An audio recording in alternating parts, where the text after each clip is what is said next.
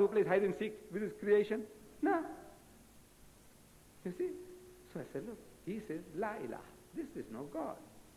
You give him another type of God. The God is, like the one that Gagarin was looking for. When he went into outer space, the first Russian astronaut, he went round and round and round, and when he returned, newspapers of the world, they carried banner headlines from one end of the newspaper to another. It's quoted in inverted commas. Where is your God? Where are your angels? Question mark. Gagarin, he wants to know. Making a mockery of religion. So I met a Christian priest, and I'm telling her, says, Gagarin wants to know, where is your God and where are your angels? She said, the guy's a fool. I said, he's not a fool, you are a fool. It's a concept you gave him, that God is old Father Christmas, sitting on some planet. So the guy went round and round, he didn't see him. Angels were beautiful women with wings, well proportioned, 36, 24, 36, well proportioned, with wings. So, and there are myriads of them, millions and billions of them, and he didn't see a single one. Has he got no right to deny? He has. It's a concept you gave him.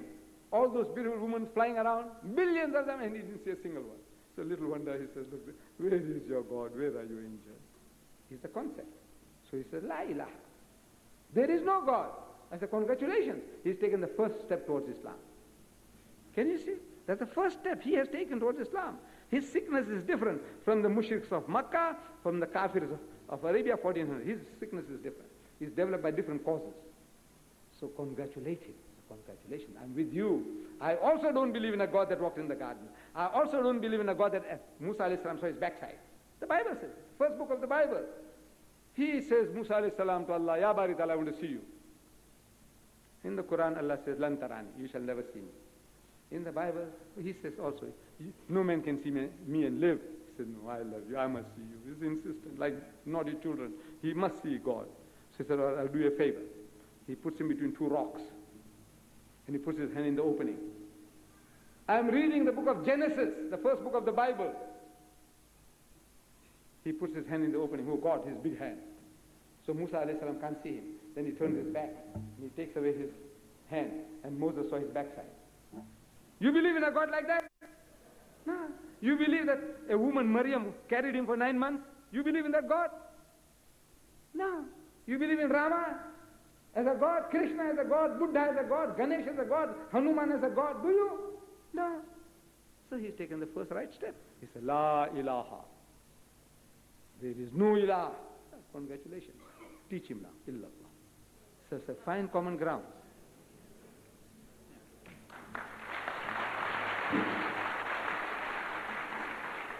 This seems to be a question from a Christian friend. On the day of judgment, according to the Bible, Jesus would come back to judge the world. How about the Quran? What does it say about Jesus on Judgment Day? If the Quran also says that Jesus will come on Judgment Day, why choose him? Why not Muhammad to come on the day of judgment? Let us deal with the Bible first. You see, Jesus says in the Gospel of St. Matthew that when he comes back, he says, on that day, the day of judgment, he said, many will say to me on that day, Lord, Lord, did we not prophesy in thy name, do basharat, in your name? Did we not prophesy in thy name, and in thy name cast out devils, and in thy name do many mighty works, many miracles? So Jesus says, I never knew you. Then will I profess unto them. Then I will tell them, I never knew you. Depart from me, ye that work iniquity. Get away, you're rubbish, I don't even know you. That is the purpose of his coming. He's telling you. To tell you who's saying, Lord, Lord, Lord, Lord, is a foot sack, I don't even know you, get away. You're rubbish, this is not my teaching. The Quran says that on the day of judgment, Allah Bari Ta'ala will ask you, oh Jesus, oh Isa, did you tell your people to worship you and your mother besides Allah? Did you? He says, Ya Bari Ta'ala, I never did any such thing. If I had done any such thing, you would have known it. And as long as I was with them, I was a watcher over them, a guardian over them, to see that they never did any such blasphemy, kufr. But after you took me up, you know what they did.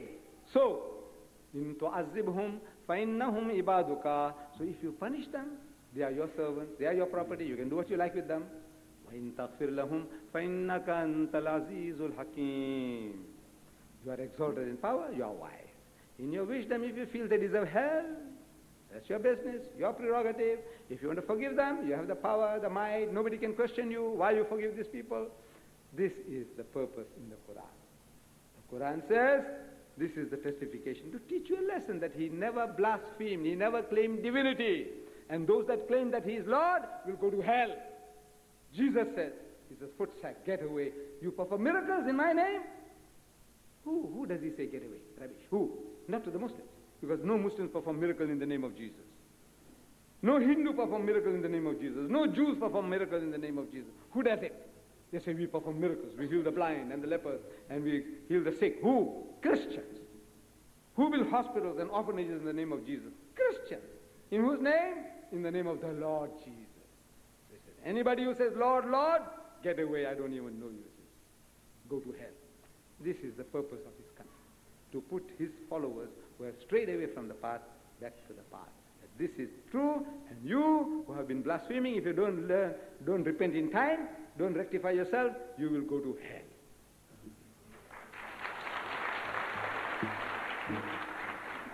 How did Jesus pray, or in which way did Jesus pray?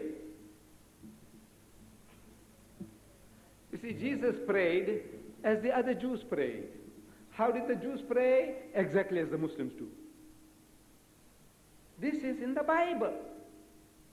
You see, we read in the Bible, in the Christian Bible, this Bible of Jews and Christians, the Old Testament and the New Testament put together is the Holy Bible. The Old is supposed to be the book of the Jews. And the Old and the New put together is that of the Christians. You read there, and Abraham fell on his face and prayed to God. Made sujood and prayed to Allah.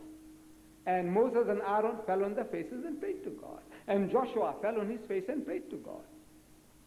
And Jesus, towards his last days on earth, he went to the Garden of Gethsemane with his disciples and he said, wait and watch, keep guard. And he went a little further and fell on his face and prayed to God.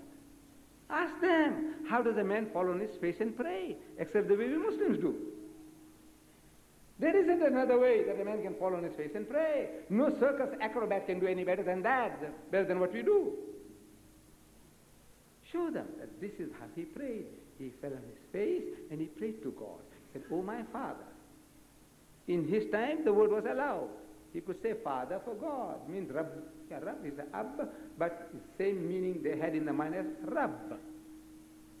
Islam forbids it, that you should call him Ab, because it has now other connotations in people's minds.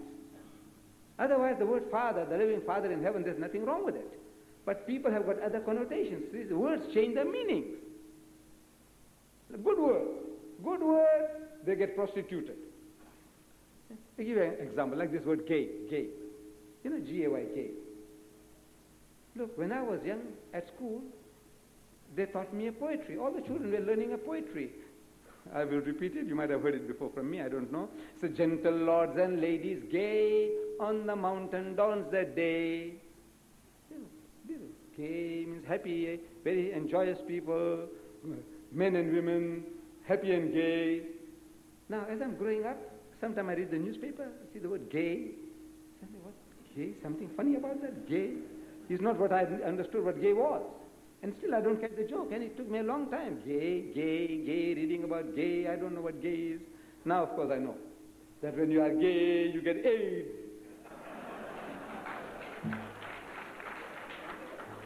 Another beautiful word. Look at it. We want to aid the third world. Don't they say that? They want to help them. Aid. What a beautiful word. Huh? Now they prostitute that word aid for that, what they call acquired immune deficiency syndrome. So they say aid, acronym, shorting it. This is the West. What was the question? I think I drifted off. I'm getting tired.